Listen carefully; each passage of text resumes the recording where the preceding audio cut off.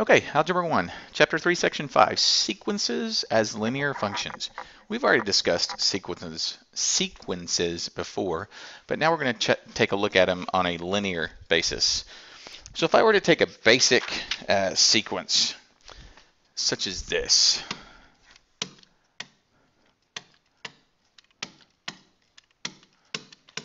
okay, we could agree that that was a basic sequence, and from every point, from there to there, there to there, there to there, we're going up 2.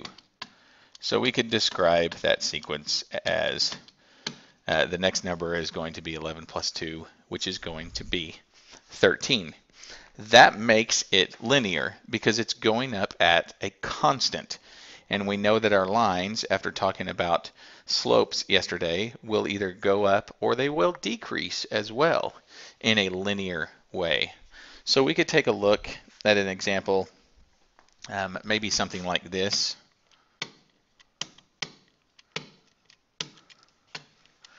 Um, 24, 20, and et cetera, and we could see that in this case we're going to be decreasing by 4 at each given interval. So we have one on the left that's rising, but we have one on the right that is falling, just like we have for slopes. So I'm going to go ahead and go right towards a fraction because those seem to be the ones we're intimidated by the most. And the question you might see here is this an arithmetic sequence? So am I going up a constant value each time? Well, it's a little difficult, in my opinion, to be staring at all of these fractions because I'm either going to be adding or subtracting. And we've been taught when we're adding and subtracting fractions that we need a common denominator. So that's what I'm going to do first, is I'm going to get a common denominator between 2, 8, 4, and 16. So if I count by all 4 of those numbers, the first one they're going to have in common is 16. So I'm going to change them all into sixteenths. Obviously, I won't have to change the 13 sixteenths into a 16th because it already is one. So 2 divides in, or 2 multiplied by what is going to give me 16? That is 8. So I'm going to multiply the top by 8 as well. 8 times what is 16? That would be 2. So 5 times 2 is 10. 4 times what is 16? That would be 4. So 4 times 3 is 12. So those are my 3 fractions. Let's see if they go up a constant. From here to here, we're at 2 sixteenths, and we're going up. We could reduce that to 1/8, but we're actually not going to need to, as you'll see here in just a minute. The next one, we are also going up 2 sixteenths. But then you'll notice in the final one, we only go up 1 16th. So that spacing means that it is not constant. So this would not be linear.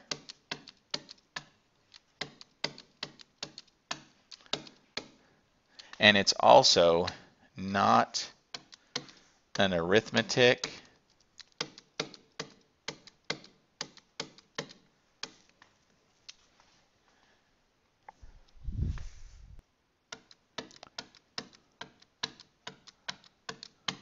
sequence.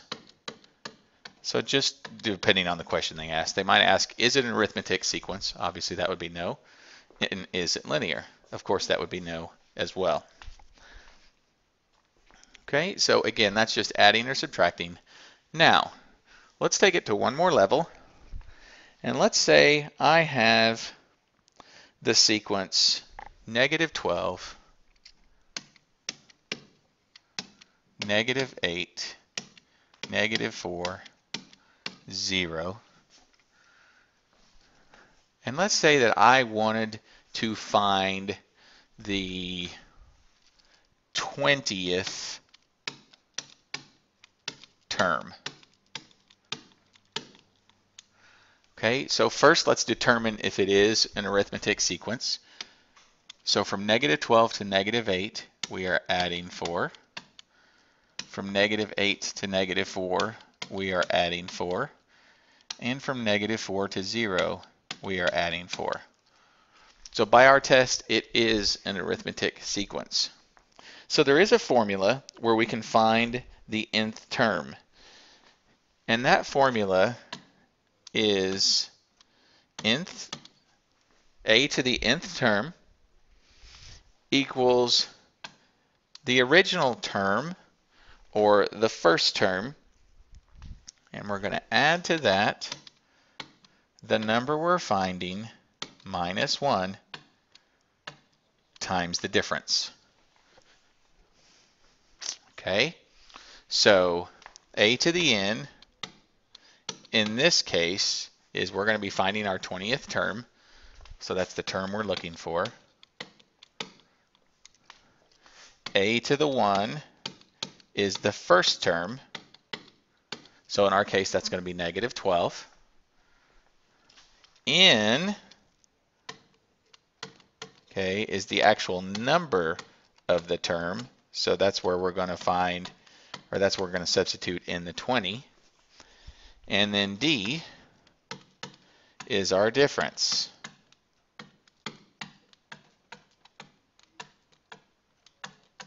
So in this case, our difference is a +4. So let's plug in the things that we know. We're finding the 20th term. So our original term is, what do we start out with? -12. Plus, we're finding the 20th, so that's 20 minus 1, times our difference, which is 4. Now, I go ahead and do that parenthesis.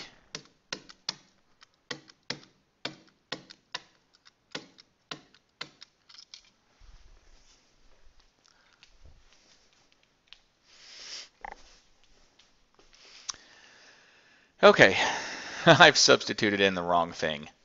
All right, let's rewind. Let's go back to here.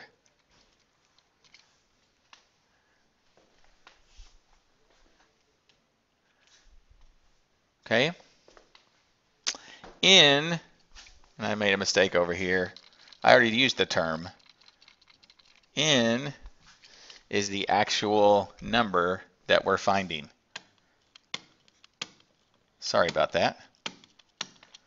Okay, so now let's go back to it. We're finding the 20th term, so that's going to be the first term. It's still -12, plus n is always going to stay in, because that's the number that we're finding. In just a minute. And then that's times the difference, which again, our difference was +4. So this is going to be -12 plus, now this is distributive property, so that's 4 times n, which is 4n, and 4 times -1, which is -4. So let's combine some like terms. I don't have any n's, so I'm just going to keep that 4n right there. And I have -12 minus 4, which is -16. So that's how I find my 20th term. So now I substitute it in. Oh, it disappeared. There we go. My 20th term, that's n equals 20. So that's going to be 4 times 20 minus 16, which is 80 minus 16. That gives us a grand total of 64. So you could have taken that and added 4, gone all the way out, or you can use the little formula. So let's do one more of those so I can get that pretty solid. Okay, so let's find the 28th term of this. First, let's look at our sequence. We added 2, and we added 2, so that tells me it is a sequence. So to find the 28th term, we're going to take our first term, which is -4, plus, then we parenthesis our n minus 1, times the difference, which in this case is 2. So that gives us -4 plus, we draw our arrows, 2n minus 2. Combine like terms, that's going to be 2n. Negative 4 minus 2 is negative 6. So I'm going to take that 2n minus 6 and sub in 28.